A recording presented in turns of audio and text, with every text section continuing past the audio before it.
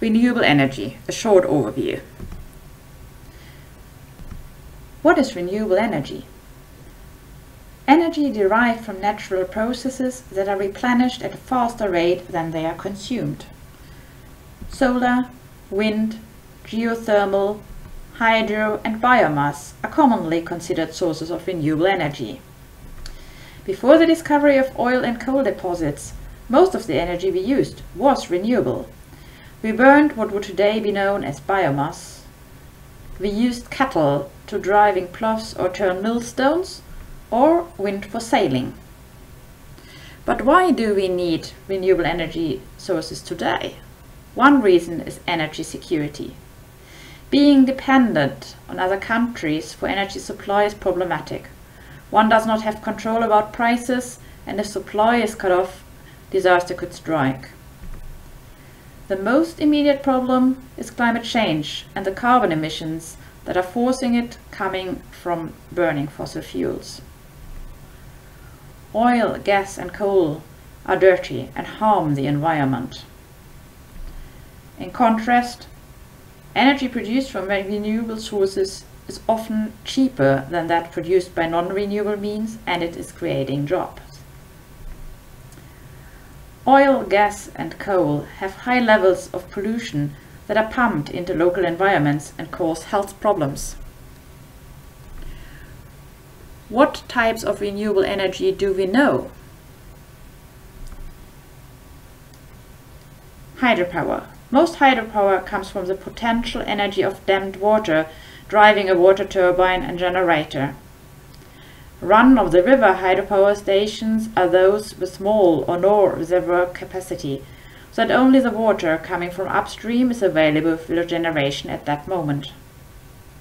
Hydropower is cheap in operation, as it requires no fuel. And it is clean. However, building a dam destroys an area of landscape and changes the ecology.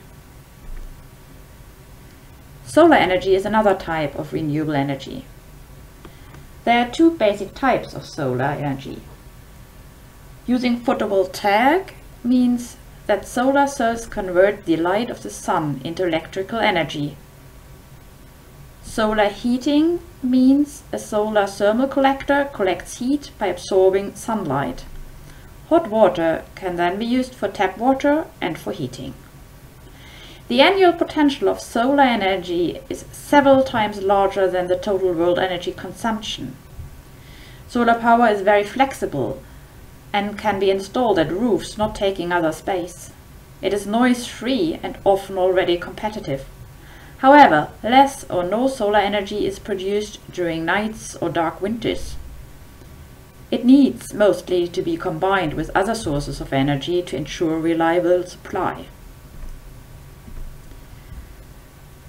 Wind power is a use of air flow through the wind turbines to power generators for electricity. Windmills can be placed onshore but also offshore, where wind is steadier and stronger than on land, but construction and maintenance costs are considerably higher. Wind power is plentiful, widely distributed and clean.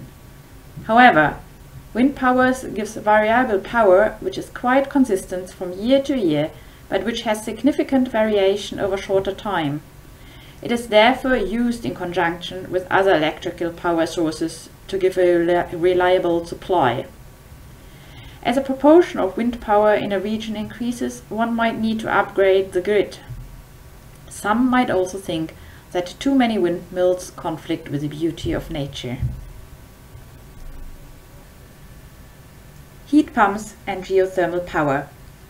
Heat pumps do not produce heat. They collect heat from the air, water or ground outside your home and concentrate it for use inside. This is done by a compressor and a circulating refrigerant. The pump needs electricity to run, but the idea is that it uses less electrical energy than the heat it produces. Heat pumps can use any ambient heat. This makes them very flexible. However, the effectiveness varies, and if the electricity used for the pump is dirty, the environmental benefits might be limited.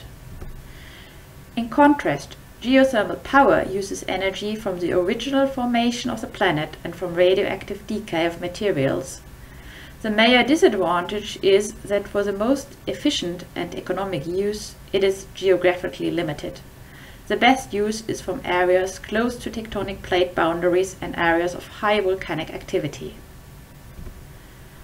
Last but not least, biomass.